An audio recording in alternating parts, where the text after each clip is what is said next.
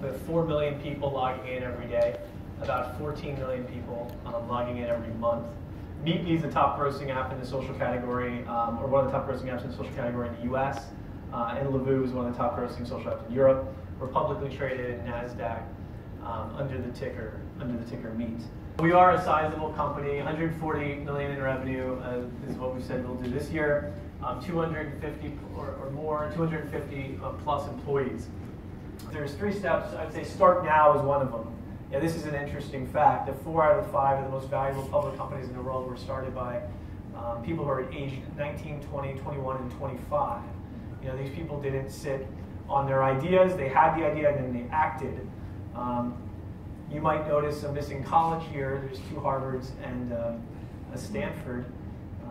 So who's the old guy who's one of the top 5 who's not a teen or a 20 something? And of course it's Jeff Bezos. Princeton's own Jeff Bezos. So maybe you guys are late bloomers. Step 2 is fail a lot. You know, these founding stories tend to be linear, right? Like, oh, one thing led to another. Everything's so easy. You know, money falls out of the sky, and then the next pile of money does. And you know, I think this quote is resonant. There's no success like failure, and failure is no success at all, which I take to basically mean you learn more from your failures than from your successes. And most of my apps failed. And I think the expectation is anything you launch is likely to fail, especially to the extent it's novel. And certainly we've failed a lot. So, you know, I think the trick is you persist.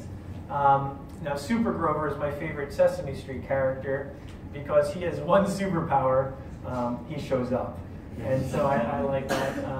I like that. And basically, every startup is going to be Super Grover. You got to keep showing up, even when you have one hit followed by 18 months of flatness or downness, and then another hit. There's always that other hit. But you got to keep coming, or if you want to achieve it. And then step 3, I think, is bring a little twist to a big trend.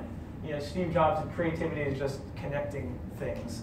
You know, a lot of people like to think, oh, once I have the great idea, then I'd start a big business. But you know, the problem is you don't know. You know, the ideas don't fall out of the sky with a heavenly moonbeam or heavenly light beam on them. You often don't know. You know, big ideas often are just the tiniest twist on a big trend.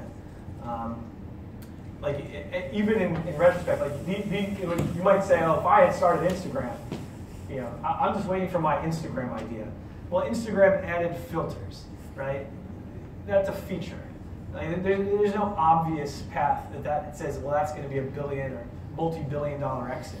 You know, Facebook didn't pioneer networking, social networking. The Friendster did, and then MySpace popularized it. Zuckerberg is obviously a very smart guy, and he added a great twist. But you know, the Harvard network and kind of really making it clean and focused on a particular set of users.